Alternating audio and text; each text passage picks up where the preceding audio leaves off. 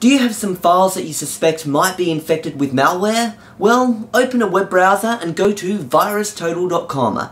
Drag the file you want to test directly onto the web page and it will be scanned with a variety of different virus scanners. In this case, no virus scanners picked up anything suspicious, so this file is most likely 100% safe. If you want to test another file, simply drag it onto the web page. This time around, Tread Micro detected something suspicious. As only one scanner picked something up, this is most likely just a false positive. As you can see, this file was last scanned a few months ago, so if you want to rescan it and display updated results, simply click the blue button with 3 white circles in it, and then the Reanalyze button. The file will then be scanned again by all the scanners to ensure that no new detections have come up based on updated virus databases.